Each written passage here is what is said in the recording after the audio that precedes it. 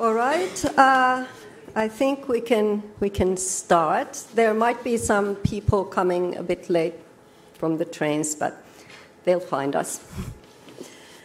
My name is Kaarina Nikunen. I'm the professor of media and communication research here at Tampere University.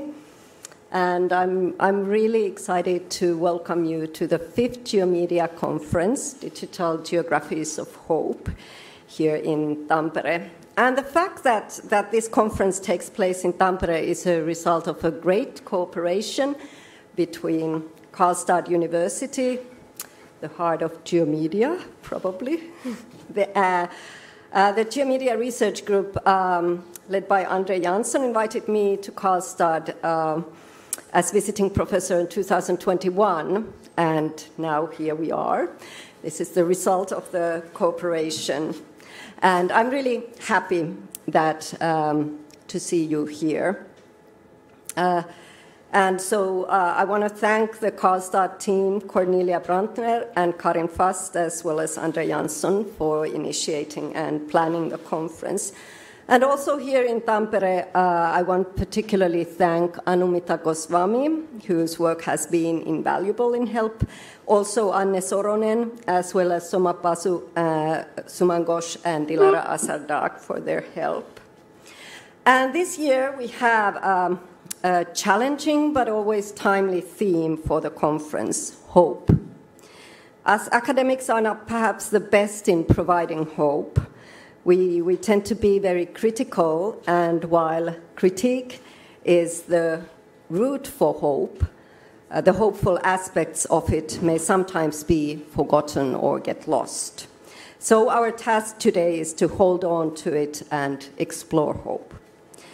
But what is hope? Ernst Bloch, in his book published in 1950s, The Principle of Hope, makes a distinction between abstract and concrete utopia, between utopianism and utopia, where the former refers to the strivings for improvement and the latter refers to a concrete and fixed idea of a future society.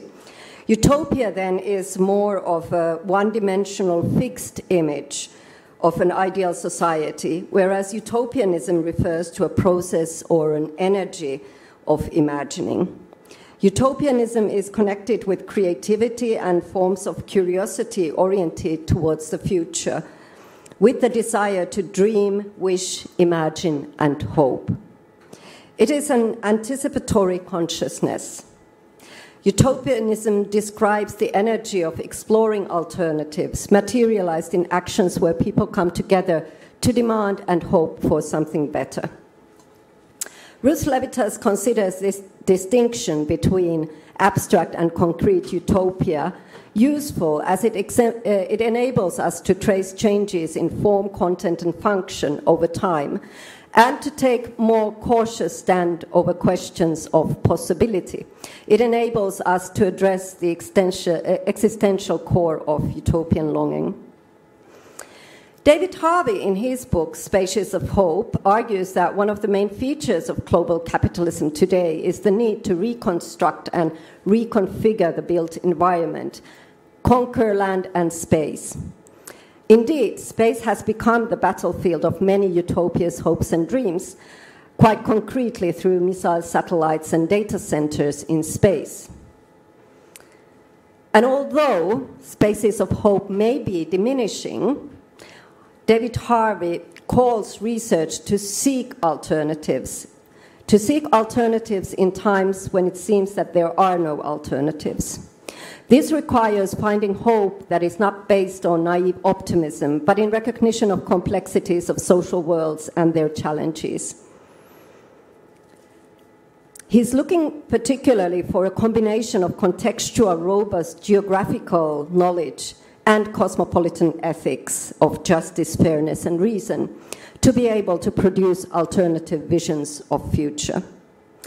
To me, some of the most hopeful academic books include work by anthropologist Liisa Malkki. Hello, Minna.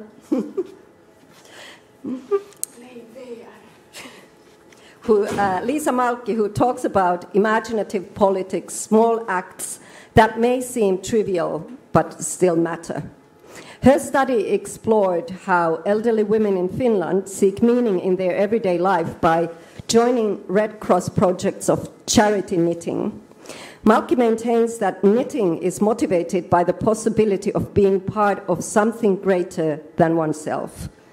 For the lonely, it offers immanent dependency connected to hope, to make a contact to the world, to be useful in time of life when one is often considered useless, ineffective, or surplus for the society. Knitted objects then become optimistic emissaries of solidarity of strangers.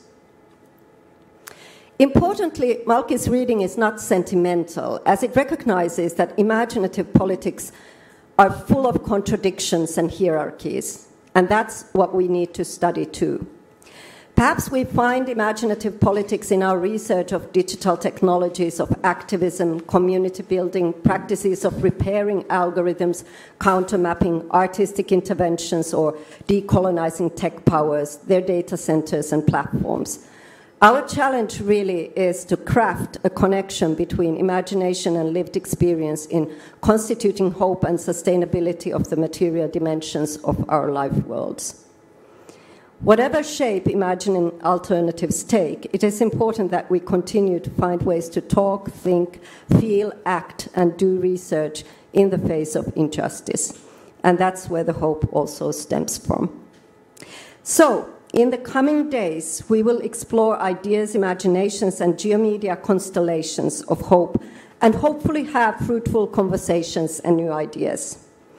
Before I give the floor to Andre and Sarah, our wonderful keynote speaker, there are a few practical issues. The badge. This badge operates as your guide. You see the QR code. It takes you to the conference website where you find the program maps and abstracts. It is also your wallet. So on Thursday and Friday, you can pay the lunch by showing the badge, and also the dinner on Thursday evening. And tonight, this is the entrance ticket for the Refugee Film Festival event. All the rooms are close by, so the sessions will take place mainly on this side, and the coffee is on that side. And that's also where we have our photographic exhibition by Reza Adib. It is named Forgotten Moria, and it is a photo exhibition from the biggest refugee camp in Europe in Lesbos. So please take time to go through the exhibition. And tonight, there is a film screening with Refugee Film Festival at Restaurant Telakka, 3rd floor, at 7 p.m., and you can find the location in the map on the conference website. Refugee Film Festival is a multilingual film festival that raises questions from different viewpoints about immigration and life as a refugee. It is a non-profit organization, and tonight we'll also learn more about their activities, and we will see 2 quite fascinating films in the event. So, once again, welcome to the 5th Geomedia Conference in Tampere. And now, Andre and Sarah, the floor is yours.